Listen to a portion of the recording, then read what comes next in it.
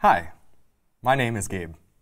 For this problem, we're asked to use the law of cosines to solve this parallelogram in order to complete the table.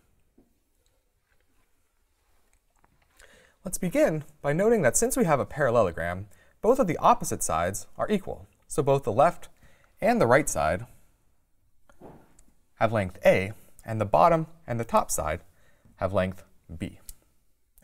Let's also note that since the bottom and the top lines are parallel, theta and phi are co-interior angles, and from geometry, we know that co-interior angles are supplementary. This means that theta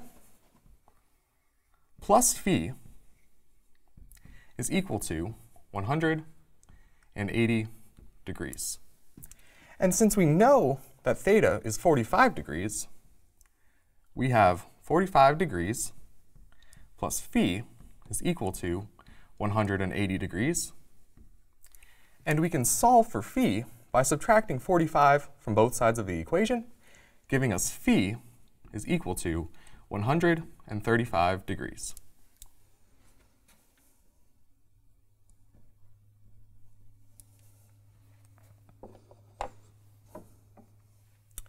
Now that we know both of the angles, theta and phi, we can either solve for C or D.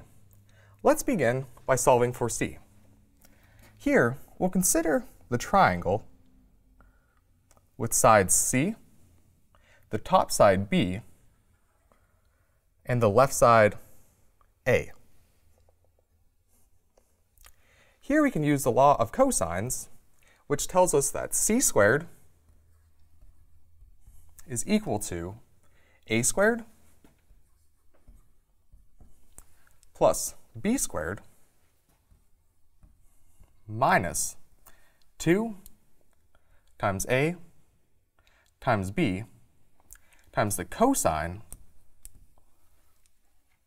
of phi. Now substituting the values in, we have C squared is equal to 5 squared plus 8 squared minus 2 times 5 times 8 times the cosine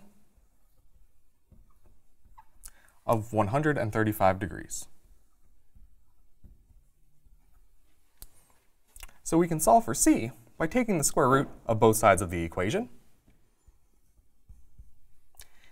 giving us C is equal to the square root of 25 plus 64 minus 80 times the cosine of 135 degrees. Now by using a calculator, we find that C is approximately 12.07.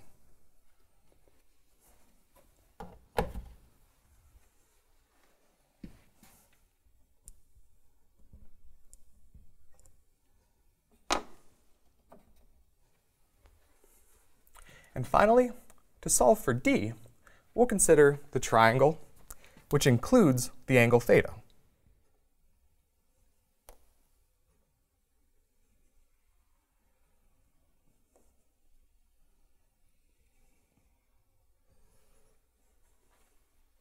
And using the law of cosines, we have D squared is going to be equal to A squared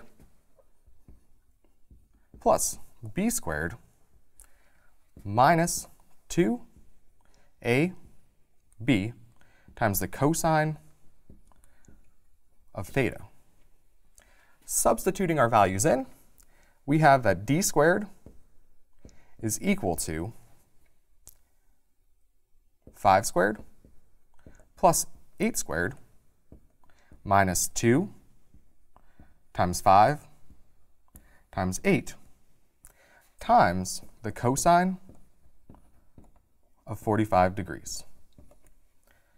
Now we can solve for D by taking the square roots of both sides of the equation, giving us D is equal to the square root of 25 plus 64 minus 80 times the cosine of 45 degrees. And again, by using a calculator, we find that this is approximately 5.69.